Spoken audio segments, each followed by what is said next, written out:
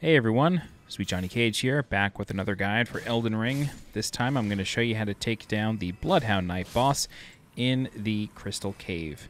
So, this boss is not that difficult. Chances are you might have fought this exact enemy once or twice before. There is one of them in an evergaol in the Weeping Peninsula that you may have fought, and then another one shows up in another area somewhat nearby. So, this boss can be parried, however I am terrible at it. The main thing you want to watch out for is the bleed. This is very easy to lose track of, and once you get that meter filled, you're going to take a ton of extra damage, so you do want to be very careful.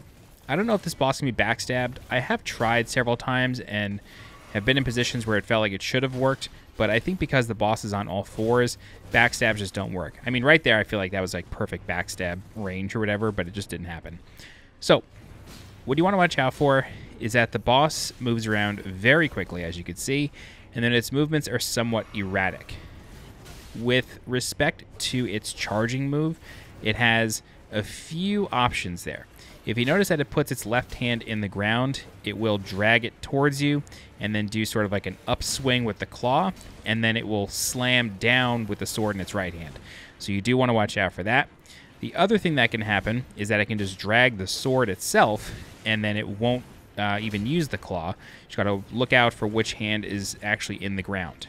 The other thing, too, is that the boss has sort of like a shadow step or a teleport almost, and when it does this, it is invisible. However, it can still be hit, but chances are it's going to attack immediately, so you're probably just going to take a bunch of damage when you should have just waited for an opening.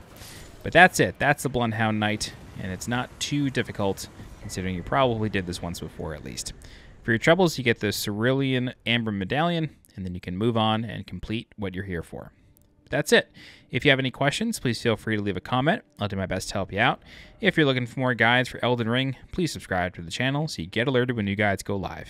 If you're interested in supporting the channel monetarily, please consider becoming a channel member by clicking the blue join button below this video. Don't forget to follow me on Twitter and join my Discord. The links for those are in the description below. As always, I'm SweetJohnnyCage. Thank you so much for watching, and I'll see you next time. Bye-bye.